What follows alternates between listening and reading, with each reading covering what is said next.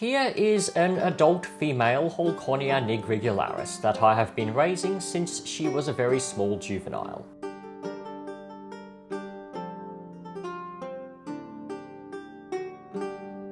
And here, a recently acquired male. Now, let's make some babies. Male huntsmen can sometimes be rather hesitant when approaching females, and I don't really blame them either, since they do run the gauntlet of suffering the minor inconvenience of getting eaten. This guy, however, he was hornier than a Catholic priest at a playground and went straight for her.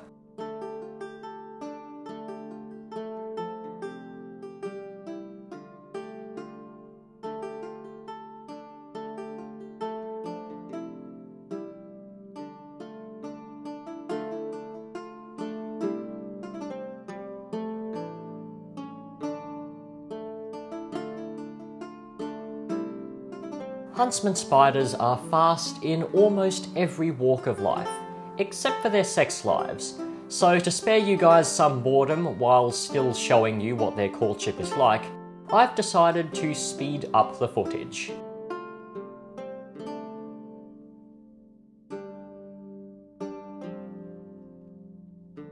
Like many spiders, huntsmen are highly sensitive to vibration. In fact, it's one of the main ways with which they perceive the world around them. And rather unsurprisingly, vibrations are therefore an integral part of courtship for a large number of spiders.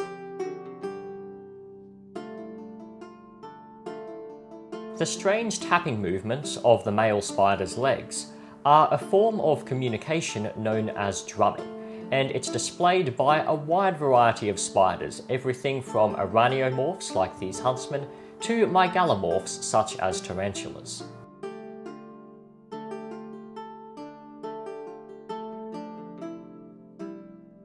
Another courtship behaviour that you'll probably have to be more attentive to notice is one that would have gotten this male spider in some serious trouble if he were a human. For he is actually tying down the female with silk. Restraining her in this manner ensures his safety, just in case she decides she's hungry and takes advantage of the extremely eager meal right on top of her.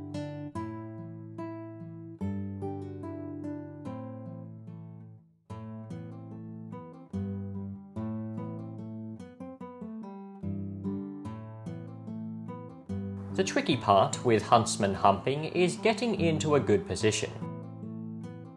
The female's reproductive area, known as the epigyne or epigynum, is situated on her underside, rather inconvenient for the male. But thankfully his insemination devices, a pair of pedipalps at the front, are rather long and quite flexible. So provided he's persistent enough, he should manage to worm his way in. But it seems that before they do the job, they need a clean. Good to know this male is hygienic.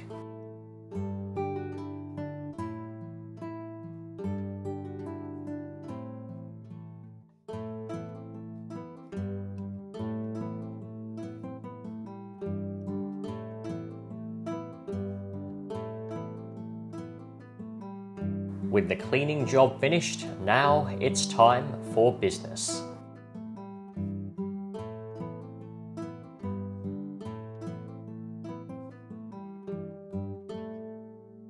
Success.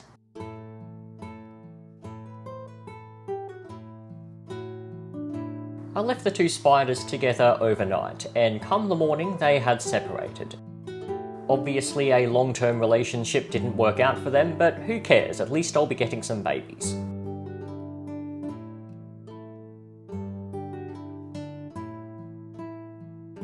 Now time to move on to another pairing, and a much more leggy affair.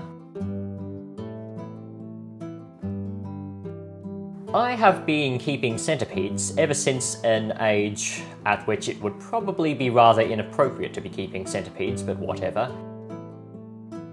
But even though my place has been a lair of centipedes, remember that name, long before I started getting into huntsmen, Pairing these leggy fellows still remains a much more difficult affair.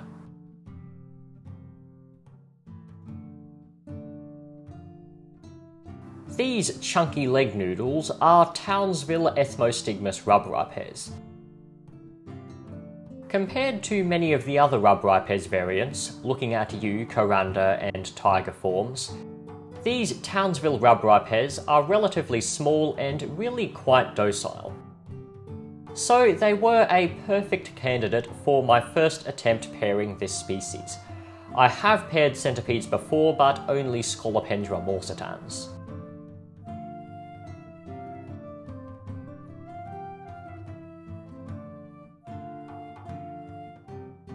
These were both hatched in captivity, and I have been raising them for about 4 years at this point. Centipedes tend to hit sexual maturity well before they reach their maximum size, so it's a near guarantee that these two are ready to breed.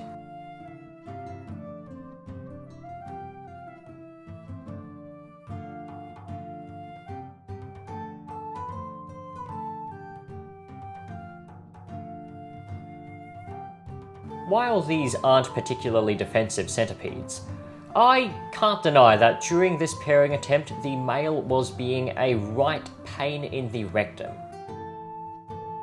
Centipedes, as I have said many times before, have quite a strong grip, which is awesome when you're watching them wrestle down their prey, but incredibly annoying when you're trying to, do anything with them. But eventually, after a lot of struggling and just as much swearing, I managed to get them in the same enclosure. So now it was time to see if the female was ready to see the male as a potential partner or an especially filling snack.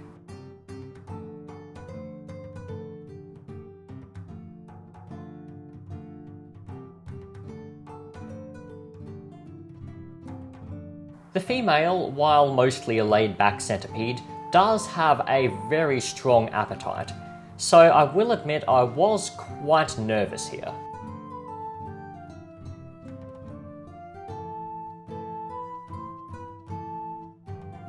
But once the two centipedes made contact, things were looking pretty promising. Centipedes, thankfully, are none too subtle with their body language. If they're pissed off, you're gonna know it. So the fact that these centipedes were so gentle with one another was an extremely good sign. And generally, if the first impression is good, things aren't going to go sour later down the line.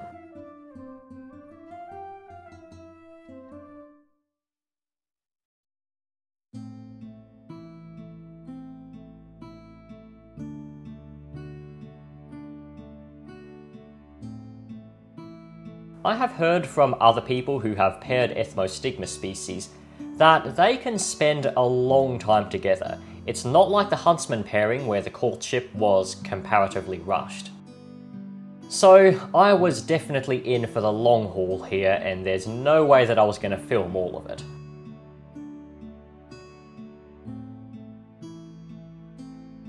I monitored the centipedes over the course of approximately an hour, and throughout that entire time their interactions remained gentle. So I was confident enough to leave them together overnight, as I did with the huntsman.